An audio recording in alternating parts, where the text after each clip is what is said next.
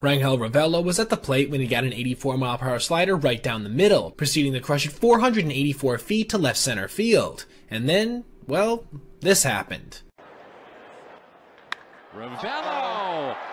Knock me down! Hello, goodbye! There you go.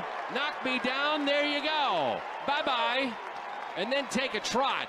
That, my friend, is the way you do it. I'm not sure if the announcer was trying to coin a new phrase or if they were just simply having a mild stroke, but whatever that was horrible. Unfortunately for Ravelo, that ended up being his second to last Major League home run. But fortunately for those in the public who have active hearing, this meant we would never have to go through whatever that weirdness was again.